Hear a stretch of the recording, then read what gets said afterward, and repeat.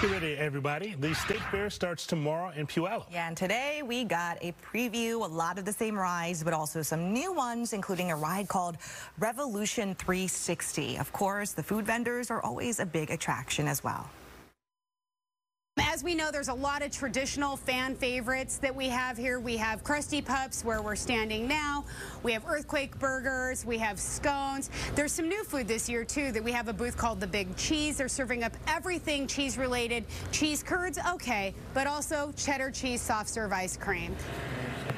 So there are a lot of animals to see, including dairy cattle and draft horses, plenty of music and entertainment as well. The attraction at Washington State Fairgrounds runs through September 24th, but keep in mind it's closed on Tuesdays and the first Wednesday, September 6th.